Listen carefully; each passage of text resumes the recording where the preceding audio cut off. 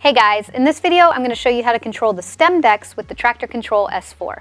Now, at the time that I made the Traktor Pro 2 software course, you could not control the stem files with the S4, and you couldn't even control it in the software. You had to have a controller like the D2, for instance, to control the stem files. But now, in the meantime, since I made that last course and making this course, they've opened it up so you can control the stem files not only with the S4, but you can control it independently in the software without any controller at all. So I'm going to show you both ways on how to do that. So first with the S4. Now just as a reminder, you have to set up your stem deck right here. So if you just click the deck letter, you can scroll between track deck, remix deck, stem deck, and live input. So we have our stem deck selected right there. And just as a reminder to you guys, a stem file is a special audio file that has 4 audio layers in it. So you can play it like a normal MP3 in a track deck, but if you load it into a stem deck, then you have access to 4 individual files that make up that one audio file, and then you can control those independently. And I went super deep into that in the Traktor Pro 2 course, so if you want to learn more in depth about stems, definitely check that one out. But this is how you control it with the S4. So it's loaded up right now, and we have drums, bass, synth, and Vox effects. So you can control these with the remix slots buttons right here.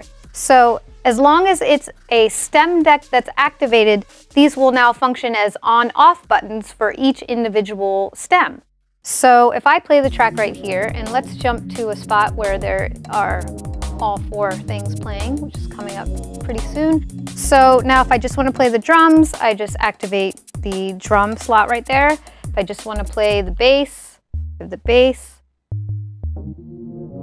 synths, and then the vocal, if it comes back up, there it is. And you can play 2 or 3. You can turn them off and on independently, however you want.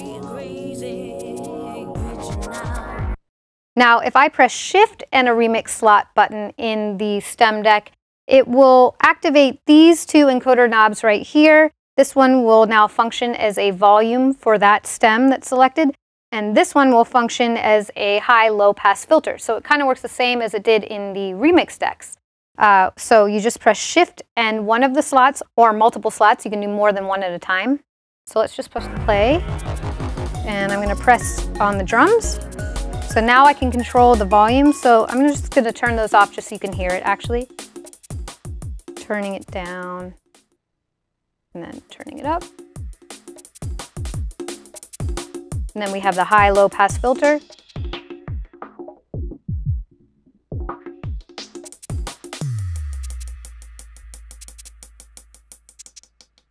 And you can do this for multiples at a time. So let me skip to a part where they're all playing and do it with this one. So now I'm controlling the high-low pass on both of those stems. And you can have the others playing independently without the filter and just control the filter on the ones that you have selected. To deactivate that, all you got to do is press Shift and the remix slot again. Or if you have 2 at once, you can do Shift and both at the same time. Now the S4 doesn't give you the same amount of functionality as, say, the D2 controller. However, you can still do a ton with it just with these buttons right here and these knobs. And then if you want to add effects, like turn them off and on, you can either have it already on the channel and just turn it off and on using your effects unit right here, but that will be for the entire stem file, so that will be all the stems. If you want to add effects independently on the stems, then you need to go over into the software. However, if you have a D2, then of course you can do it on that controller. But this one is really good if you already have this controller and you want to try out stems. This is a great option for you to try them out with a controller without having to buy another expensive piece of gear. So let's go into the software now, and you can turn your effects sends on and off just by clicking these right here. So I have a delay set up right here on the group effects on effects unit 2. Now you do have to make sure that you have the effects turned on, assigned on the channel that you're working on. So we're working on channel B. So I have the effects already on, because if you don't have it on, then you won't hear it. So you gotta have that on, and then you press play. So now I can control the effects on and on. So I'm just gonna have the drums on just so you can hear it independently. And now you hear the delay on that. And you can affect it here too. You want to turn it on and off. So this is just on that one stem right there. If I want to add it to multiple stems, you can turn it on like this as well.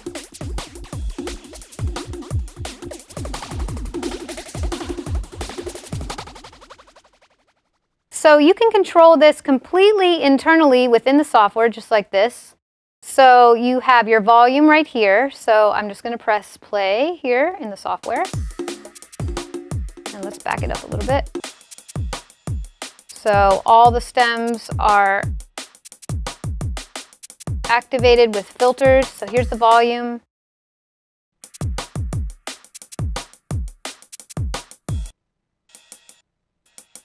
So you can turn it off and on with the volume.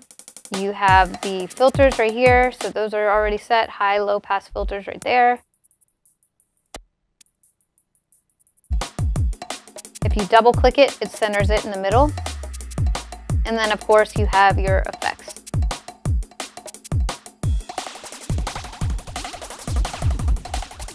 And then of course you can trigger different ones here, depending on what you want to do. So it's super easy to control a stem just directly into the software now. Before, you remember if you looked at it beforehand, you wouldn't even see anything. You just see a normal MP3 file. Even though it would be a stem file, the only way to see the individual stems was to look on the D2 controller or one of the Traktor controllers with a screen. However, now you can see all 4 stems in the software, which is awesome, and control it just independently in the software, or you can use your Traktor Kontrol S4 and control it with the controller. So that's how you can control stem files both with the Traktor Kontrol S4 controller and independently in the software. If you want to learn more, check out the next video.